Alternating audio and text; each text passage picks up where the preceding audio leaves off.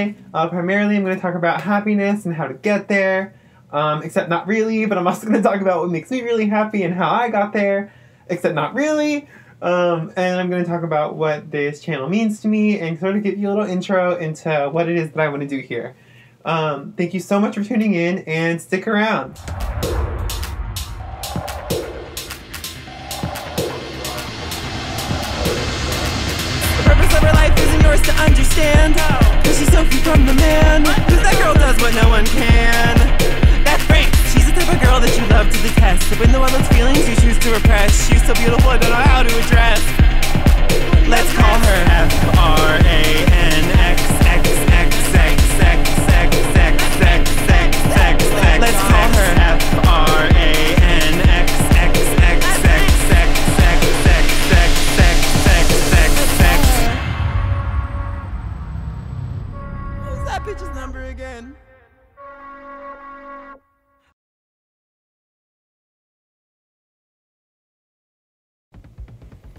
Hi everyone, and welcome to the first installment of Franxx-TV. I guess this is episode 1, since I've never done something like this before.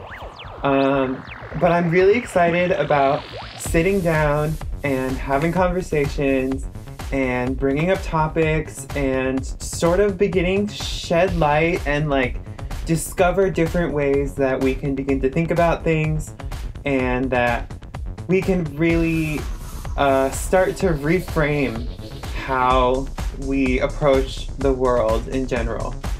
I think that it's important for people to have these kinds of conversations. I think it's important for us to not shy away from things that make us uncomfortable. In the same way that it makes me uncomfortable to be on camera and talk to people and, you know, expose myself to the world in that way. I think that part of what that's doing is that I want the world to know that there are people like me who have these kind of vibrant thoughts and kind of collect information in a really obscure way and think about and synthesize things differently.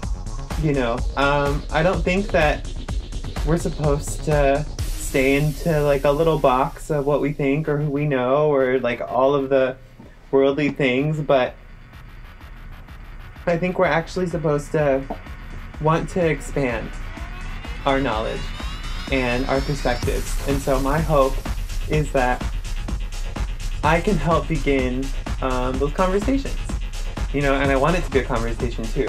So I don't want Franxx-TV to be like some sort of like situation where I just come on here and like, oh, listen to my new album, or like, oh, buy these purses that I made. No, I don't want it to be that. I want it to really just be a place where I can kind of share with the world, you know?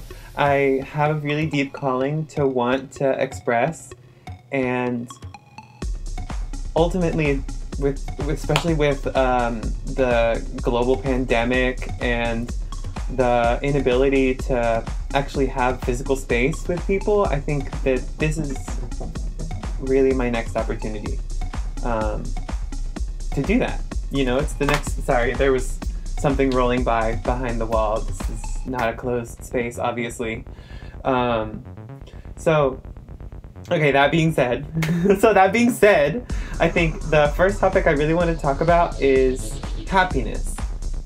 You know, happiness, you know, joy, excitement, smiles, cheer, laughter, happiness. So what does it mean to be happy? I think I've been thinking about this for a lot of time. And this past, specifically, like maybe like 6 weeks, that's kind of all I've been thinking about, is like, what does it mean to be happy? Okay, so if I'm thinking about things in like a worldly sense, happiness would be like money, cars, a job, a partner, you know, luxury, hotels, traveling, designer. But that's not how I think about things at all. You know, when I think about happiness and what I've kind of come to is that happiness is like food on my table. You know, clothes on my back, friends, people who love me, you know, having conversations of any depth with people who I know are listening. Happiness has sort of been this kind of like ever-changing and like amorphous idea that I've been focusing on, because I've wanted to sort of reframe the way that I've chosen to be happy, and I wanted to begin to shed light, perhaps, on what it means to me. So for me personally, I guess I'll start. It's that when I think about my own happiness and like how I got happy, or like what makes me happy, you know, it really began with a decision. You know, I took a decision. I said, it was like, I was maybe, I don't know, 15, 16, you know, I was still in the closet, even though I never necessarily came out of the closet, which, side note, is a total other conversation, a whole other video about coming out, because that is its whole own thing. I'm breaking this down into pieces because these conversations are all very big, so I'm trying to do like nuggets and like condense it into just one and stick around something. I know. Anybody who's talked to me, do you know how difficult it is for me to just talk about one thing? I know. But welcome. We're just talking about happiness today. Today we're just talking about happiness. So, happiness. I think that happiness involves a lot of things. I think it involves a lot of acceptance. I think it involves a lot of, what's the word? Not like tolerance, but you sort of have to let go. You know, you kind of, peace. It's more about peace than it is about like happiness. Because the sensation of feeling happy, you can feel, I could feel happy, you know, going to the bar and having 100,000 drinks and not waking up in my bed, and like that might be a moment of happiness, but is that really the thing that makes me happy? No. It's a moment of happiness, but how do you find everlasting happiness? And I think it comes with accepting the truth. And I think it comes with living in reality. And I think it comes with gaining perspective and letting go. When I chose to be happy, it wasn't a choice to be happy. It was a choice to stop getting in the way of my own happiness. I went ahead and said, why am I unhappy? I'm unhappy because I don't fit into this outfit right, or I don't have the money to buy the clothes that I want, or I'm not the best singer in the world, or I'm not the best dancer, or no one's noticing me, or this job's not, they don't care about me, or like blah, blah, blah, blah, blah. But ultimately, when I dove into every single one of those instances of unhappiness, you know what I realized? That I was unhappy because I was choosing to be unhappy. And I was choosing to say, I'm gonna limit my happiness until after I get these things, until after I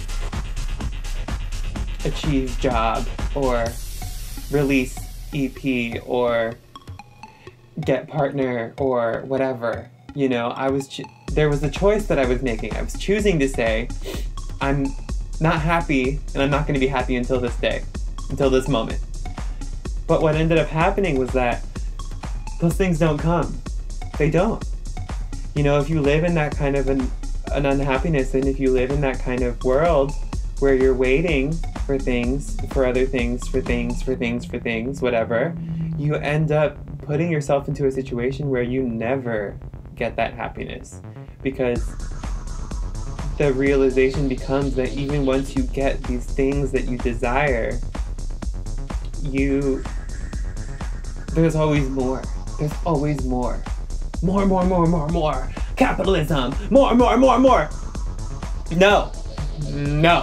I chose to say no. I chose to stop, and I chose to say no. I went ahead and said, you know what? No. I don't care about how much money this job is offering me. I don't care about the fact that this might be the perfect job in all of history that could have ever existed for me. I'm not happy. And you know why I wasn't happy? I wasn't happy because I was choosing unhappiness. But the second that I chose to be happy, everything changed. Because I came to accept the situations of my life. I came to notice the reality of what things were.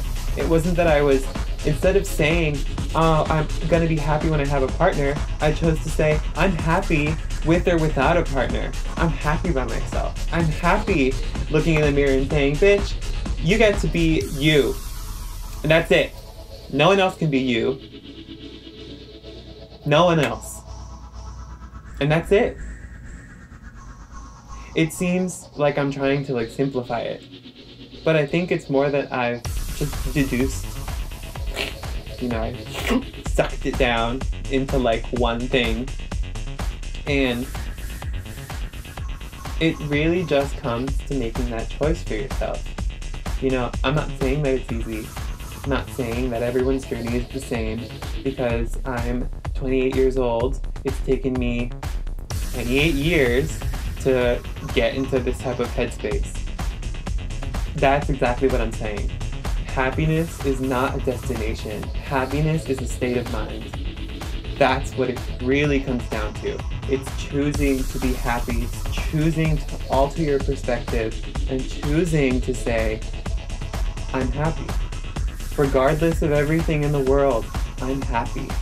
There's always going to be things happening in the world. There's always going to be problems. There's always going to be devastation. There's always going to be grief, murder, death, war. Those are these kinds of inherent human things that we as a society have yet to overcome. So, but does that mean that I can't be happy? No. Does it mean that I don't care if I choose to be happy? No. Of course I care.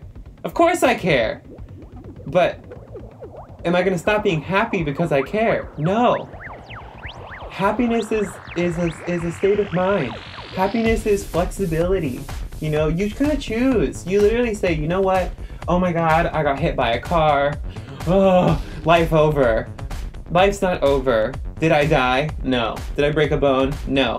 Yes, I actually did get hit by a car. Fucking don't bike at night and get lights if you're gonna bike at night. I'm not gonna tell you guys a story because it's private. Some people know it and it's embarrassing.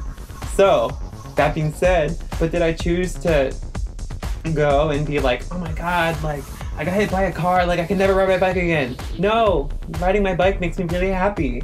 Riding a bike and having that zen moment where I'm just me and the bike and the road and the wind and the sky and the outside, that makes me really happy. So rather than build up these things on top of riding my bike and build up these fears and fuel the things that are kind of standing in the way, I choose to say, you know what? I'm not going to ride my bike at night anymore. And I can still be happy, and I can plan my time accordingly, and I can ride my bike when it's safe to ride my bike outside. That's it. I think happiness is like a simplification. It's the state of mind of happiness is choosing to simplify and strip back and, like I said, take perspective, let things go, get out of the world, get out of these type of mindsets and mentalities that are built in, work and business and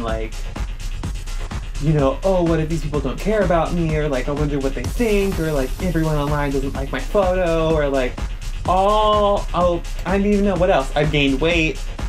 Oh my God, I'm not wearing the best clothes. Damn, my hair is too short, my hair is too long, I have split ends, whatever. Choosing to live in your happiness based on any of those things is not it. It's not it. The only way to find everlasting happiness is to just accept the nature of reality. Is to just say, this is how things are. I can't change that. This is what it is. It is what it is. people are gonna say, oh, that's so blunt. That's, what's the word? Not meek. Bleak? That's so bleak. Oh, Frankie, it's so bleak. Like, how could you say that? Like, like, how could you just say that it is what it is? Because it is what it is. Because it is. Period. That's it. That's it. That's it. That's it. What else is it? Tell me. What else is it? Nothing. What? There's one reality that we all subscribe to. That's it. So the difference that comes in is how you perceive it, what your reactions are to it, who you choose to be within that reality. If I chose to make myself a slave to corporate capitalism, guess what? I would never be happy. But because I have taken decisions in my own life, which we'll get to in a whole separate thing, but because I've taken those decisions and I've committed to them and I've committed to myself and I've chosen to not give a fuck how I'm perceived or what people think of me or, you know, what I do that's measured as successful, because I chose to not give a fuck about those things anymore, I actually became very happy.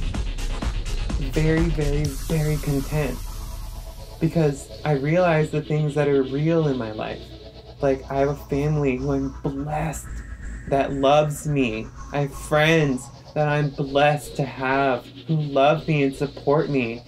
I'm blessed to have a house. I'm blessed to eat food. I'm fucking blessed to even be sitting here and being able to do this.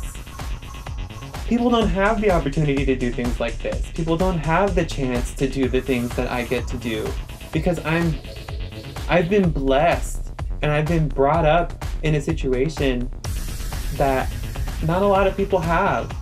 And so am I gonna sit here and really choose to make my life miserable because I don't have what the next person has?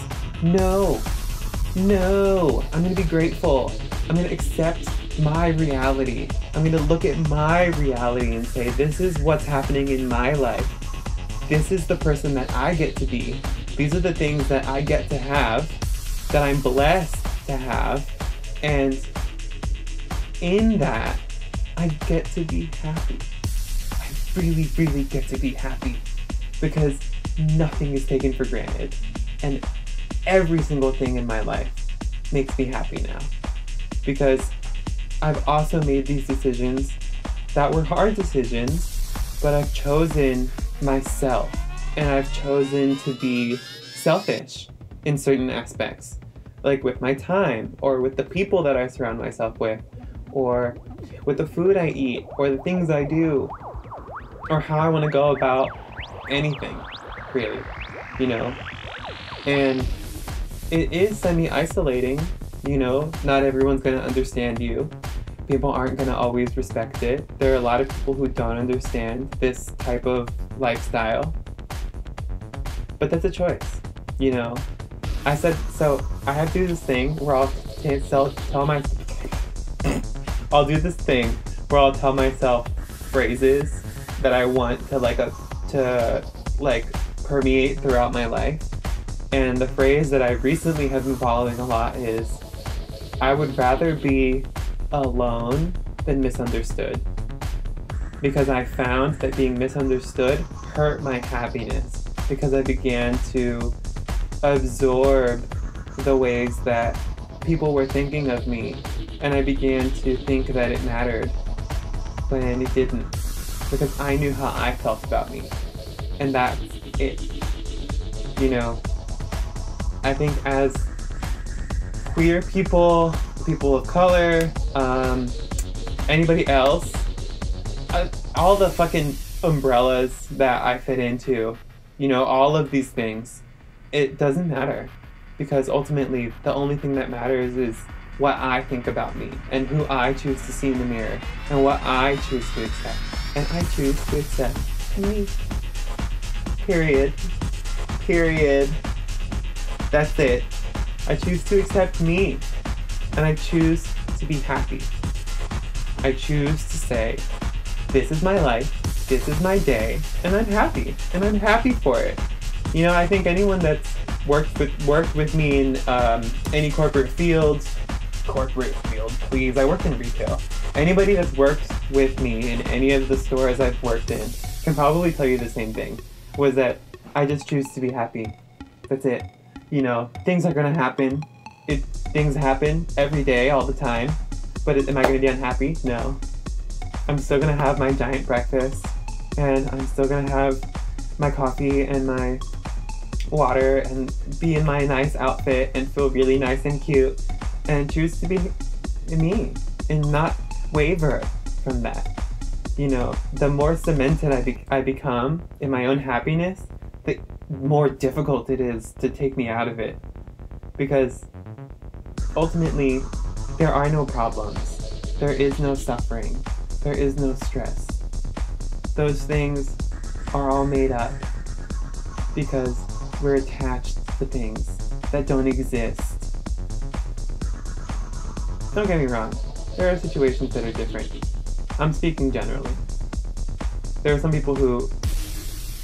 I'm just speaking generally, okay? I'm not talking about specific people or specific things.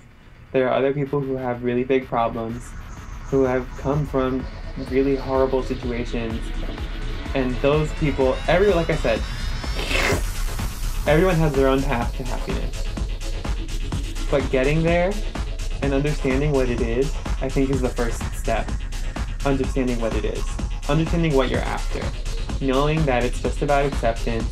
It's just about choosing to say, this is me.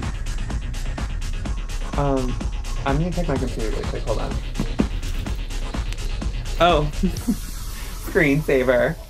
I didn't know I had a screensaver. I've never had my computer, so also this little setup is really neat. Over time, so I've been making music for a really long time. This is a total sidebar. I've been making music for maybe like 9 years, 10 years. Oh, fuck.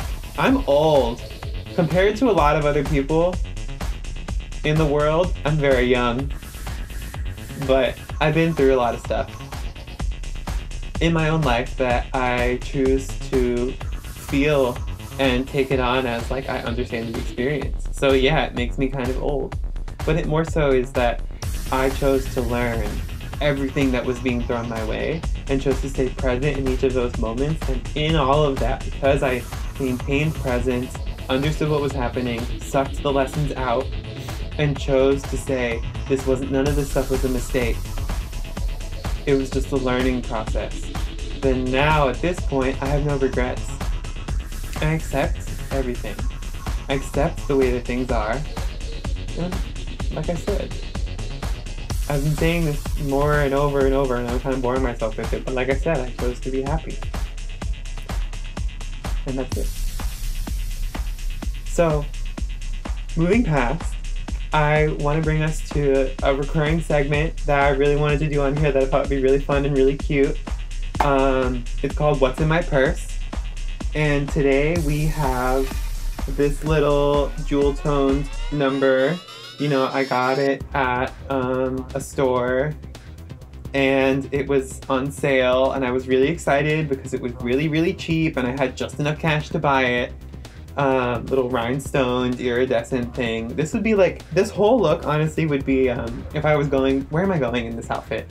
I'm going to a friend's house, I'm going to a birthday party, I'm going to have drinks, you know, maybe work, depending on what my job is, but I don't have a job, so right now I'm not going anywhere. But I guess it would be like if I was gonna go to like something kind of casual but formal, maybe like a baby shower. I don't know anybody who's having babies either, but things like that. I guess that's where I would go in this. But also too, I could kind of wear this just like on whatever. Like if I was gonna go to lunch with my family, I could wear this. We used to always, this is traumatizing, but there was a saying, it was like, oh, like wear what you would wear to the grocery store. Something they used to tell me in a place that I used to work, as a way to kind of get me to dress more corporate-y. But the gag of that was that this is what I would wear to the grocery store. This is no different than what I normally would wear. It's just a little dressed up. But anyway, okay, so what's in my purse? What's in my purse? So today in my purse, I have this little bear friend. Oh, he's so cute. You see him? Little bear friend. And he's so cute. I've had this little bear friend since I was maybe, I don't even know how old, like 8, 9, maybe 7. He comes from like one of those like Downy, like he used the Downy fabric softener. Well, it's the Downy Bear, so I can't not brand drop that, but they used to come with these like little wrapped around stuffed animals, and it was so cute. And I guess I just wanted to come and bring him and show him, you know, he's such a token of my childhood and the sort of joy and happiness that I used to experience as a child was so simple and so small. It was like in things like this, you know, and the fact that I still have him, he hasn't gone anywhere. You know, every once in a while we'll wash him so that he stays clean, and that's it. And I brought him on here because I wanted to talk about returning to your childlike self and accessing happiness through the way that you were happy as a kid. So I've been reading a lot of books and talking to a lot of other people who hopefully I'll get on here and talk to you guys too, but they all talk about how you sort of like want to return to being a child and to seeing life through your childlike eyes. And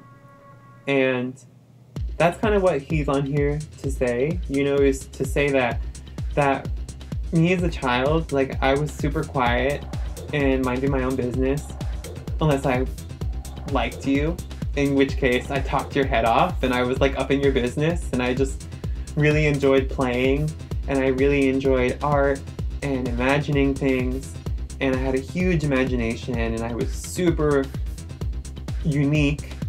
My parents will also tell you that I was very soft and very loving and caring and sweet. And those are all things that I'm learning to continue to implement in my adult life now. Little Bear reminds me of that. You know, he reminds me to say, like, I can be sweet. I can be everything. I can be everything I want to be. But ultimately, the child in me wants to be sweet, wants to be caring, and just wants to play, and just wants to have fun. Nothing is too serious. You know, my mom tells me this story about this one time that she was driving and she like accidentally ran the stoplight the stop sign in our neighborhood. And she said she was like, oh my god, like crap, like I can't do that, like Frank is in the back seat. And she said that she turned around and like looked at me, and that I looked at her and I was like, oh, you know, you'll do it tomorrow. It's okay. That's so me. That's so me as an adult. That's so me. The more that I've stripped away, the more I realize that I'm exactly who I've always been. My mom and dad and my brother will all tell you the same thing. The only difference is that now I'm super tall and I'm a lot more outspoken than I was as a child, obviously. But for the most part, nothing's that serious. And nothing in my life is ever that serious, and I don't ever have to take anything that seriously, because things just are what they are, and that's it. And I choose to love, and I choose to be happy, and I choose to say, this is the nature of my reality, it is what it is, and I'm happy. And that's it. And hopefully, this whole conversation, this whole stream of consciousness of mine and blah blah, hopefully this can help put you into a headspace where you begin to understand how little all of everything matters when it comes to being happy, and how happiness really is just a choice to accept the things that are happening to you. No, I used to have a friend, Mike, he used to say, things don't happen to you, they happen for you. Accepting that and choosing to just be in life is what ultimately brought me the most happiness and satisfaction that I could have ever asked for. And choosing to just living life, and that's it. Really, that's it. So on that note, I think the camera might have gone out, but I'll go ahead and just say this anyway, even if it hasn't. I wanted to say thank you so much for watching. Subscribe if you want to, subscribe if you don't. Not really here for that. If you have anything to say, please tell me in the comments. Like, if you want to address something, if you want me to talk about something else in the future, or bring something back up, tell me, and I'll talk about it again, and we'll continue the conversation. If you weren't following me, or if you were confused, that's on you, kind of. You can watch the episode hundreds of times. I'm just gonna sit here and talk. I don't really plan or script any of this. I literally just have note cards that say like happiness, empathy, things like that, and that's it. So, yeah, it's been great. Hopefully we can all be together again soon. And until that day, I'm here. Thank you so much for watching episode 1 of Franxx TV. I'm Franxx. Bye.